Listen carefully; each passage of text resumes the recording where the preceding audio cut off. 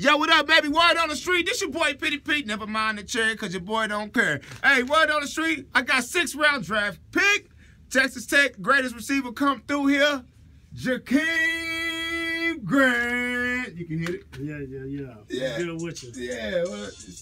Also, we got former Red Raider Richard Jones. What it do, baby? Hey, you know what I'm saying? You got to speak up a little bit so the phone will get you. Hey, turn it down a little bit. But, yo, man, we going to get it right off top, man. Hey, let the people know where you from. D-Town, stay down. I'm from South Dallas, Texas. You know, that's where I was born in Athens, Texas, but raised in Dallas. So, me and my whole family, we grew up in Dallas, everywhere. You know South what I'm Dallas swag, then, dog. How they do it down there? Already, man. So that's what's up, man. So, hey, so how'd you grow up down there in Dallas, man? As an inner city kid, did you have any brothers and sisters or anything? I got 2 brothers. You know, our oldest brother, Marquise, and our younger brother, Keontae. We had it rough. You know, we grew up from... We had nothing, you know. That's a single parent home. My mom took care of all 3 of us, you know what I'm saying? And it was hard. It was rough. You know, she made sure we stayed up to date with the video games. And even when she stopped, she didn't pay light bills just so we could have video games. And so it was crazy. And just seeing her go through that, and I was, you can ask her, I was one of the type of kid that didn't ask her for nothing because I knew that she was struggling.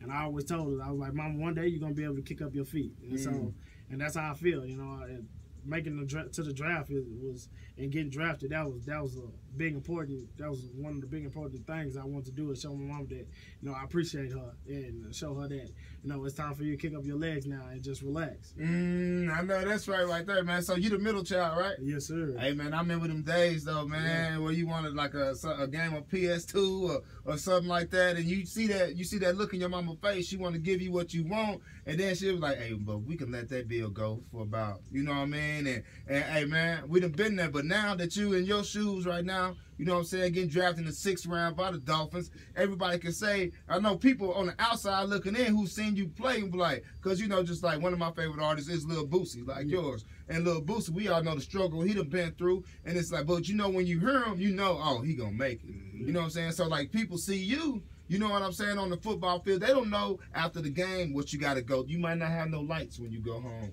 or you might not have no food when you go home. So, you know what I'm saying? So, you got to deal with them people who know you're going to make it too, but once they get to know you personally and they really see your grind, so which means, man, hey, how was your attitude growing up, being a middle child and seeing your mama like that? Did you take every workout in when you was little? Just, you know what I'm saying, I'm going to do a little bit more than this dude right here, or do a little bit more because you did have an end goal at the end of the day. I mean, I just had a passion for the game. You know, I just love playing the game, man. And we didn't even start off playing football. You know, we started off, you know, my mom took us to a skating rink, you know, every Saturday. You know, we just stay up there from 2 to 11 at night. And it was just because my mama had to, you know, she had to work on weekends. And so we went up there every weekend, and, you know, the staff just started treating us like their family. And they just started feeding us like, you know, without us paying or whatever. So, and it was just one day we played this game called Sharks in the Meadows. And it's like, well, four people on skates, and then a whole bunch of people in the center of the skating rink. And so I'm the last person to get out. And my mom showed up early to pick us up. And so they trying to tag me, and I'm like, and one dude was like, I got this, little dude. I'm like, in my head, I'm like, dude, you just don't know. Like, and so that was the first time I made a foul on skates, and I made the whole skating rink just go crazy. And my mom just said, you know what, I'm gonna put you in football. And so the rest was history. I've been playing football ever since then, and my brothers and them been supporting me. They play football too, but they knew that, you know, I was something special. And so they was like, you know, I ain't gonna make it, but I know you is. And so, I mean, we went through everything. You know, I grew up in, you know, gang violence, all that, been shot at. You know, my oldest brother got shot in the neck. You know, he's healthy, but he ain't paralyzed, thank God. I've been through everything. You know, and everybody don't realize, you know, where I come from. You know, just because, you know, after the end of the day, I'm with my homeboys. Yeah, you know, you could talk reckless, you know, but you know, once you see me out in public, you know, it's like, dang, he seemed like he from the suburb.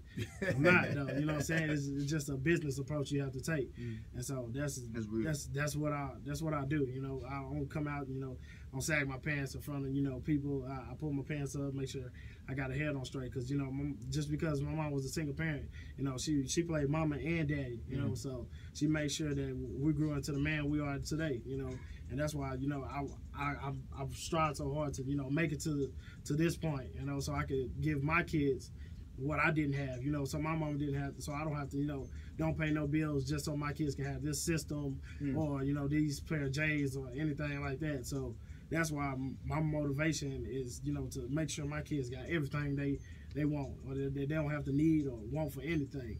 And so, and just, I don't even just do it for me. I do it for the people that look up to me too.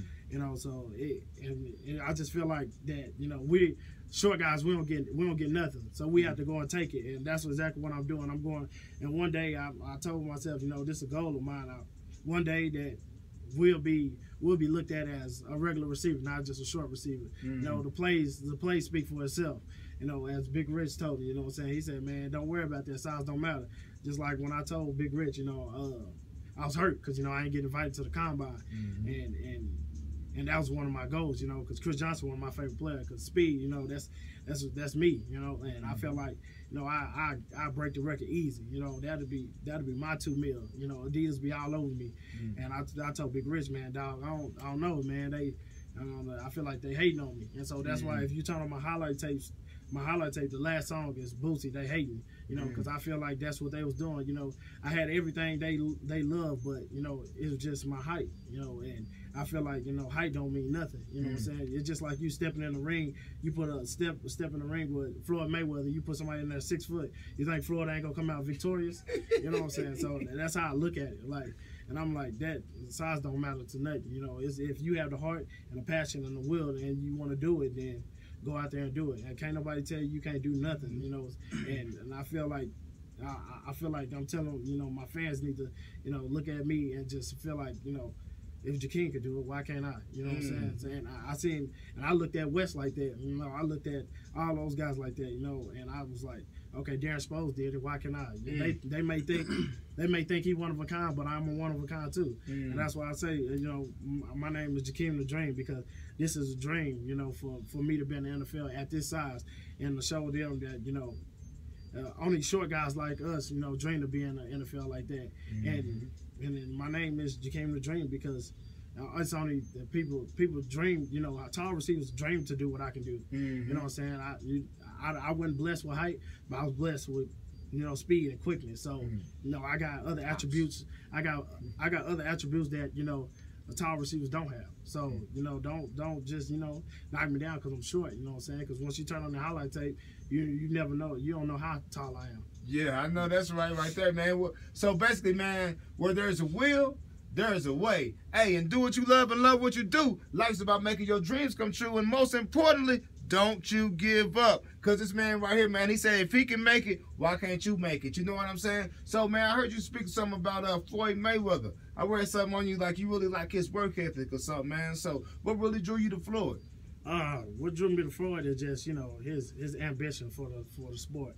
He feel like he can't be beat, and he train like that, and he fight like that. And if you go out there and do the same thing and train the way that Floyd trained, because when you look at it, he one of the best athletes in the world, if not the best, because he never lost, yeah, he probably came close to winning or losing, but he found a way to bounce back and come out victorious. And so I feel like that's that's what you need to do, not just in sports, in life, if things not going your way, make it go your way, don't just get down and be like, man, I don't know what to do now, you know what I'm saying? Just you pick your head up and keep moving, you know what I'm saying? Because if you don't get back up, life will keep you right there where you is, you know what I'm saying? It'll beat you down. I mean, life has no sympathy for nobody, so and I feel like, being my height, I'm taking critics, I could have said, man, forget it, I don't want to take no critics no more. I just go get a job, but I was like, no, I'm gonna keep doing what I do, and I don't care what you say about me. You can say I'm short, I can't do this, I can't do that. But at the end of the day, when you put me on the field, you put the ball in my hand, there ain't nobody gonna stop me. So, and I showed that from Saturday And I showed that from practice to Saturday, from practice to Saturday. It's just a routine thing. And so, you know, Floyd Mayweather, and I feel like people just say, oh, he cocky, he arrogant.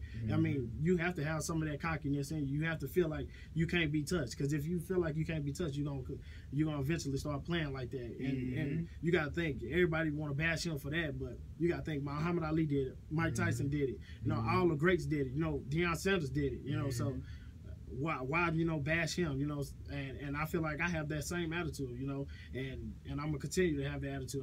You can't stop me, dog. I don't care who you is. You know, I don't care if you're a 10-year vet in the NFL. When you go against me, it ain't nothing to it. We in the same league. We're in the same league together. You know, I don't care how long you've been here. I'm bringing something special to the table, and so are you. But I'm gonna show you, you know, my specialness is gonna overpower yours. Yeah. And so that's how I feel. You know, it don't matter who you is. You know, I don't care if you know, if it's prime time was still in the league, I'm still gonna talk trash to him. Dog, you can't stop me either. Yeah. You know what I'm saying? Because you have to have that mentality. Like, can't nobody stop you, and if you don't, then you're going to be average. You know what I'm saying? I want to be great. I want to be great. I want to be in the Hall of Fame. Yeah. And probably, you know, being up there with Barry Sanders, you know, prime time, all that. And so that's just me, you know. And I always looked up to Dante Hall, and y'all, you can, I mean, anybody can vouch for me. That dude was he was a beast. Yeah. And so I want to be better than him. I want to be better. Everybody say, you know, he going to be the next Devin Hester. I'm not gonna be the next Devin Hester. I'm gonna be me. You know, I'm Jakeem the Dream, and that's what I'm gonna be. It's not. I mean, I'm not Devin Hester. I'm not saying Devin Hester not good. No, he's great. You know what I'm saying? I want to be better than him, and that's. I tell people, no, I'm not gonna be next to nobody. I'm gonna be me. Yeah. You know, everybody Jakeem the Dream. Everybody gonna tell people, you gonna be the next Jakeem the Dream. No, don't be me. Be you. Yeah. And and man, that's one thing, man. Being you is the best thing that you can do. You know what I'm saying? Because there's only one you. And man, listen to you talk, man, brings a quote to my head, man. The quote is, hard work beats talent when talent doesn't work hard. So if you got talent and you got a hard work ethic, sky is the limit. Jakeem the Dream. Okay, man. So you are the best receiver to come through Texas Tech. Numbers speaking right there. Men lie, women lie, numbers don't. You feel me? Okay, so coming up through Tech, man, knowing you didn't get selected to the combine, and this is where my homie Richard Jones comes in at. You got Richard right here. Richard from Houston, Texas, former Red Raider as well, you know what I'm saying? So you helped train Mr. Jakeem the Dream, right? Already, man. So how was that like? Did you guys just come in and just automatically like, because being two athletes, you know what I'm saying, especially D1 athletes, so we got a different work ethic straight off top than just any kind of athlete. So you guys did you guys just hit it off and just like know how to work hard, or did you have to like really push them and push them? Nah, the work ethic was already there, man. Like, I mean, you just heard it. He wanted to be the greatest, and that's the attitude he had when he came into the gym. It was just like, man, when he first walked into the gym. He dabbed me up. He's like, "Hey, big dog, what up, big?" You know what I'm saying? It was a connection there, like from the jump, man. And it was just crazy how it all was set up. Dog. I felt like it was a God thing, man, because like I knew about him, I watched him play or whatnot, but I never thought to like friend request him on Facebook. And so I was just on my Facebook one day, and he popped across the friend suggestion list or something. You may know. Yeah. And so I clicked him. I was like, he accept me, he don't.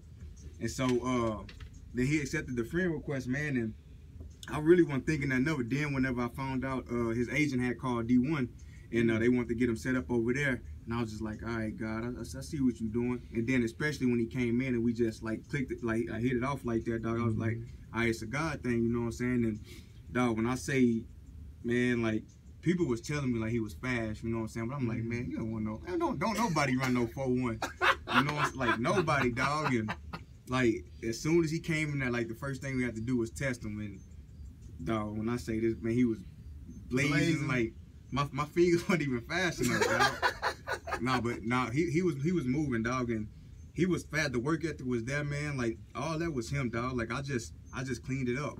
I just cleaned him up. I just helped him with the technical stuff, man. And helped him with his start, helped him with his steps and his jump and all that stuff, dog. And the rest is history, man. Like, numbers don't lie, dog. He 4-1. 4-1, yeah, man. I seen it. Like when y'all recorded it, you know what I'm saying? I think I was sitting at the crib barbecuing or something, and I seen it pop up on your page. You know what I'm saying? Because I see everything like through Rich. And man, I was like, man, let me see this right here.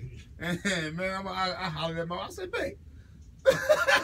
I said, nah, because I knew like that was your goal. I think your goal was like to run like 4-0 or something though, right? And so